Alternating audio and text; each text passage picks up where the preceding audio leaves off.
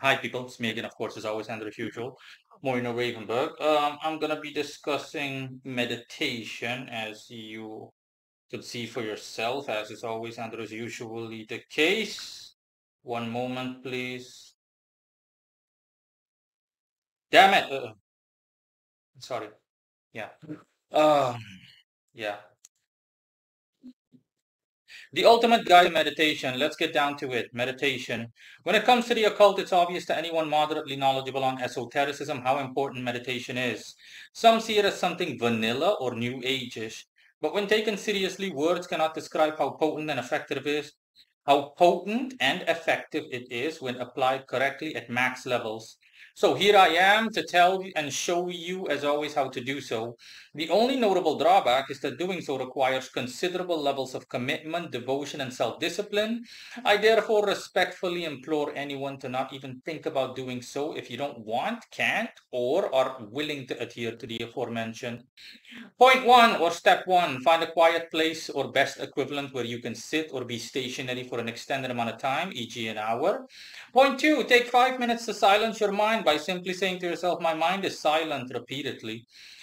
Point three, say with meaning, obviously, my mind is free from thoughts, distractions, and related. I am concentrated to the max. My mind is focused like a laser beam. My concentrative powers are at max levels repeatedly for 5 minutes. Prior to point three, do things on the best day and time, which is Tuesday, in both the day and the hour when Mars is at its strongest. Use this calculator to know when that is. So I'm referring to the planetary hours calculator that I use through a hot link. That is all. The benefits will apply overall to your life, not just the occult provided you practice. Um, so yeah, that is, I read from an article that is associated with this video, which you can find as always linked in the description of this video. Um, and yeah, what kind of addendums do I have? What kind of additional things do I have to say? Other than the article as always being self-explanatory, things I can add to it is that it speaks for itself. And words can't describe how underrated meditation is. People don't get that when you meditate optimally and your intent and your focus is to maximize your concentrative powers, that it's an extreme saying, but it almost makes you superhuman. By default, when you do anything or when you commit to anything, any objective, anything you want to do, you need to be concentrated. Whereas if you keep getting distracted or sidetracked by things, then that is detrimental to your cause. When you're busy doing something, for example, you'll obviously notice much better results in terms of something that you're trying to successfully accomplish. When you're literally so focused that it's like nothing else matters. You're ignoring and drowning out all the sounds and potential distractions around you. You're like focused at max levels. You want to, for example, you need to like write an essay or you need to write like a two-page piece on something on some subject. You'll see that if you do the aforementioned, then you'll be done in like half an hour. Whereas if you're just casually doing so and you keep like getting up every half an hour to get something to drink or you're just simultaneously chatting with someone, that your mind will wander. And as a result, it might either take longer to finish your essay or similar, and it won't be of exquisite quality, provided that that's what you were going or gunning for. Um, it won't be of as good as quality as is if you were to be concentrated. And in the occult, this matters like no other because in the occult, obviously, you're dealing with the spiritual as a main focus. So if you're not focused in what you're doing, you don't have like a base level focus, then you're going to get into trouble. Your practice won't nearly be as effective as it can be. Like this is one of the most fundamental things you need in in order to be able to practice effectively as a as a base prerequisite, honestly. I mean, it reminds me of when I literally first started out like Golden Dawn style with Konstantinos's book. Forgot what it was called. It was so long ago. In any case, Konstantinos's book. Um, and that's one of the base things that he covers in that book, like by default, like a quick concentrative exercise, as in you need to be concentrated. You need to be able to like concentrate for like a minute or five or so. Otherwise, again, If your attention easily wavers, then you're just going to be like all wonky and wobbly. This applies not just to the occult, but and like I said in the article, it applies to your life overall. When you do everything I said effectively, because what I put is not like, oh, I'm just gonna meditate, like etc. Let me listen to a YouTube video. No, no, no. What I essentially teach you guys with what I wrote in the article is like heavy duty occult meditation. It's like Mike Tyson in his prime levels of potency. I mean, if you seriously have the self-discipline to follow my instructions and you do so, in like half a year, your concentration will be like brutal, like really. And it doesn't just apply like to the occult, like I said.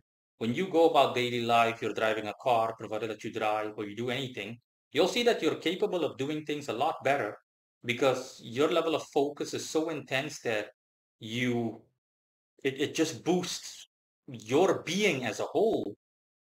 It's almost like becoming Superman, but purely hypothetically speaking, within a mundane, realistic context.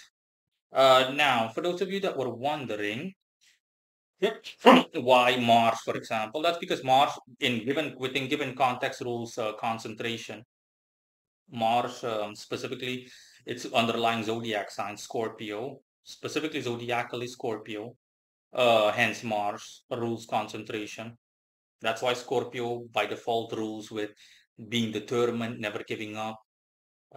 Scorpio is all about focus, determination, unfettering and unwavering focus, and adherency to whatever you need to adhere to. Yeah, Scorpio deals with that. That's why, for example, people that were born under Mercury and Scorpio, or people that have penetrating minds, they leave nothing to chance. Everything is like into detail, like, okay, I'm not giving up until I get to the bottom of this, literally and figuratively. Like an excellent placement for people that are detectives or people that do some kind of research work where being as detailed as possible is required, as opposed to someone that, for example, is lackluster, for example, someone that, for example, Mercury and Taurus. Someone like that will have a slow mind and will like have difficulty like reaching a conclusion.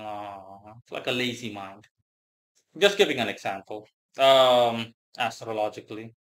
Let me see. What else did I have to say? Open up. What else did I have to say? So yeah, you can use the planetary hours calculator, which most of you that are watching me or have followed me or are following me are already familiar with, but still the hot link is for people that don't know yet. That way, regardless of where you are in the world, you can calculate if you intend on doing this. And again, remember what I said. If you don't intend on being serious to the max or the fullest, if you think that you're going to approach this casually, then respectfully, don't even bother. Don't even think about bothering. Um, then yeah, in any case, you can use the planetary hours calculator to calculate in your respective location and date. Tuesday when Mars is going to be at its absolute strongest. By default, Mars rules Tuesday, obviously, and in the hour, you'll see the hour when, as in, hey, this is when Mars is at its absolute strongest. That's the best time to do this exercise because you have the concentrative abilities of Scorpio by your side. Um, oh yeah, and last but not least, before I go, people might also be wondering, do I use it, or if not, why don't I use it? Why don't I follow my own advice? That's due to a highly, I can't remember if I already mentioned this in the past, but the reason that I don't follow my own advice and I don't follow my own, specifically only honestly relating to this article and or just subject matter overall, whether it's hypothetically or literally. Bottom line is, why don't I, in this context, do what I preach, practice what I preach? That's because due to an exceptional factor, it's impractical for me to do so. Believe me, I would love nothing less, to put it that way, hypothetically speaking, than to raise my concentrated powers like this that states, like I stated here, I mean. But it's not practical for me because part of my brilliance requires my mind to wander. So let's just say a lack of focus. That might sound negative, but that's not the case. A hypothetical lack of focus is part of my brilliance. In the past, I've already tried it, but I noticed that my occult power wanes, like it becomes less potent. So, and it's also intertwined essentially with inner peace. I have inner peace, I mean, compared to years ago, but still, I still get like my mind on occasion going like 1,000 miles a second, no joke, where I have like I'm being bombarded with thoughts, etc. But of course, I can easily manage. I just ignore them because I know which thoughts are valid and invalid and whatnot. With concentrative ability, the likes of which I described, and inner peace, my mind would be super quiet, like the ocean when it's low tide, completely quiet, no waves, nothing, completely quiet, like the ocean after a storm. I mean, but again, for me, it's impractical. I think around 2021, I briefly tried it, and I immediately stopped because I noticed that essentially not just my power level, literally just my overall occult power and all the benefits that I reap from it. It just my whole practice just started waning, and I was like, oh, okay, so yeah, no concentration at max levels and inner peace for me. My personality is of such a nature that the drawback of my monstrous power and skill and talent and everything that makes me me, everything that people and the world know me for, is linked to a hypothetical and contextual lack of inner peace. So I need the occasional hypothetical chaos in my head in order to function at max levels the way I do. It's not a big deal to me. Like I said, yeah. It is what it is. So back then I was like, oh, okay, nope, drop it immediately. No inner peace, no nothing. It's okay, fine.